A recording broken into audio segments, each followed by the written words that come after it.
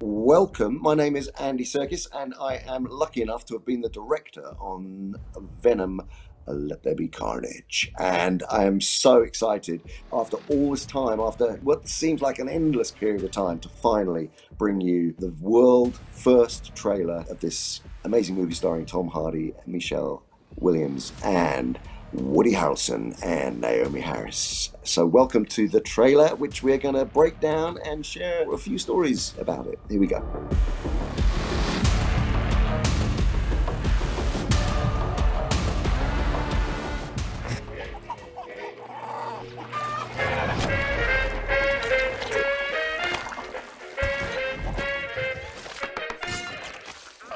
I mean, imagine living in this flat. You've got crazy Eddie Brock and you've got crazy Venom, and they are now what is in effect in the odd couple stage of their relationship. This is now they've been together for, I don't know, imagine a year and a half, say, since the last story, and they're figuring out how to be with each other.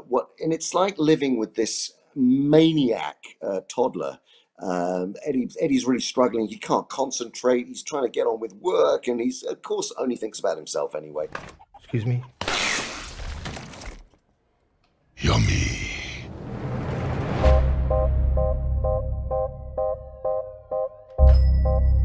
Good evening, Eddie. Hey, Mrs. Chen. Good evening, Venom. Mrs. Ch. Little Easter egg as he passes. I'm not going to give too much away, actually, but there's a little Easter egg in this scene, and Venom just points to him there, and on you go.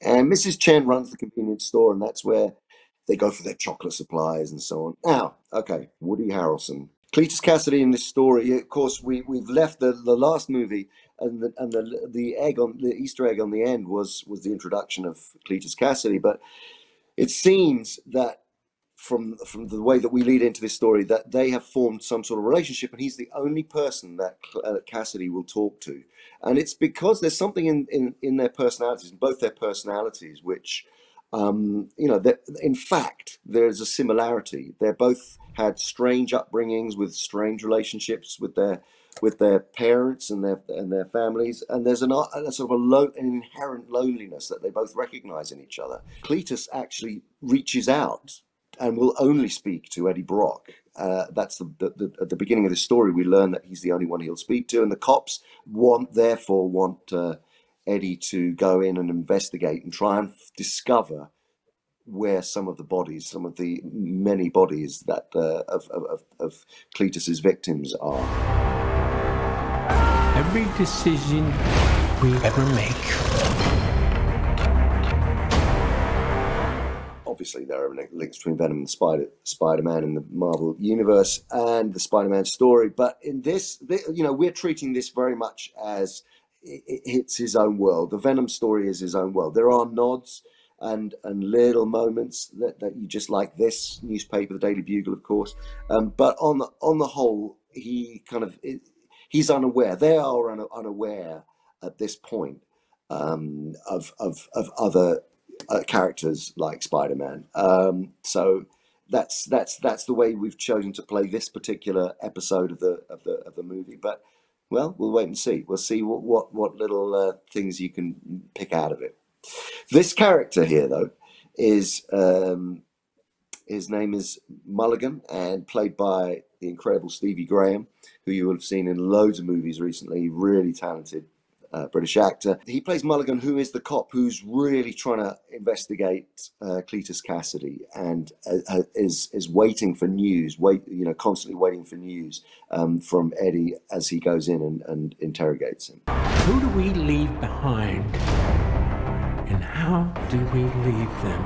This lovely little abode is, of course, well known to fans. I'm not going to say too much about it, but of course it houses some of the world's greatest supervillains, and it's a secret place not even Detective Mulligan and SFPD know about. We get another slightly different entry point into this strange place, which of course links up to other Marvel Universe characters, particularly Spider-Man stories, of course.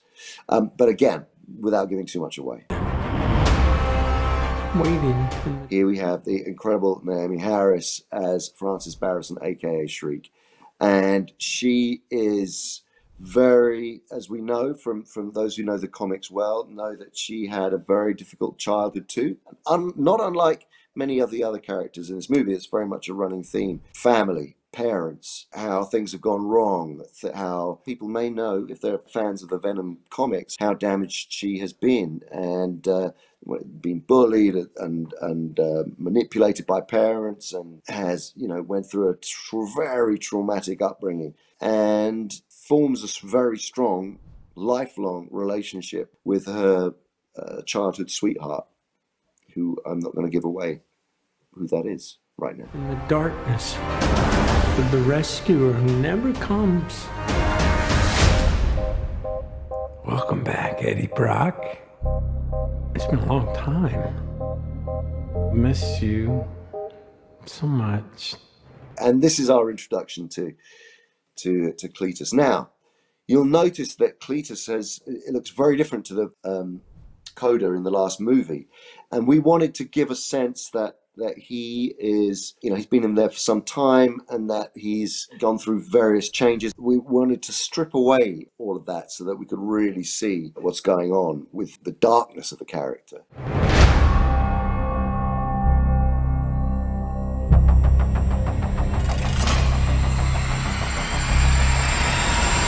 The end of Cletus as we see it, and he finally is about to depart this world, or so we think. Soon come chaos. But no, because guess what? This is called Let There Be Carnage, let's face it. So is he really going to disappear? I don't think so. And here we are. You get to see a little bit, just a snippet of the transformation of Cletus Cassidy into Carnage. The scene which precedes this is obviously it's an execution scene. And so what's so great about this movie is that you can go from the real life, and it feels very real. When we were shooting that whole scene, it felt very, there's this real. It's a completely replica of the San Quentin Death by Lethal Injection chamber, and it's sort of.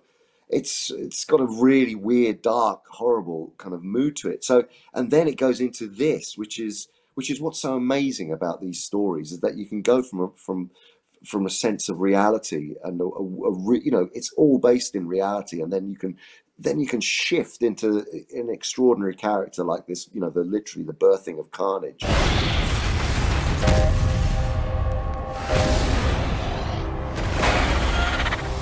Here we see a little moment of the potential capabilities of Frances Barrison's superpowers, and what she can, this is just a slight indication of the damage and the havoc she can wreak as Shriek. So a little indication of Carnage at play with what he can do. I mean, this character was so much fun to work on in design, and to take from the comic and take from the comic world, and to we looked at so many. I mean, it was wonderful having the opportunity to take this character that's never been seen before on screen. As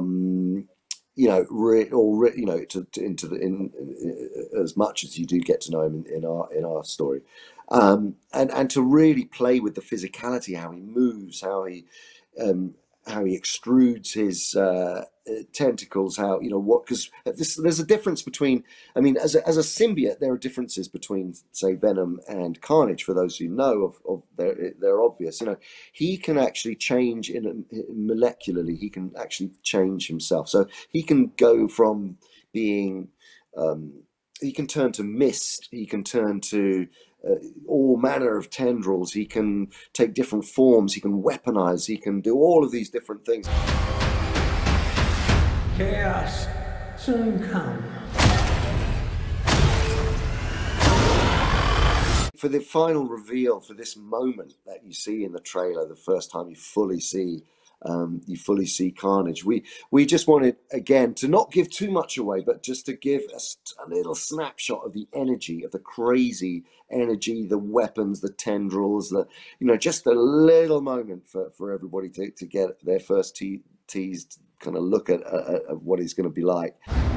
Is the loneliest number that you ever do.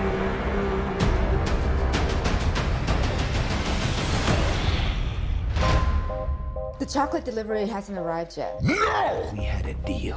What's gonna happen? You gonna stop protecting me? I am happy to eat, Mrs. Chen. No, you cannot eat, Mrs. Chen. What?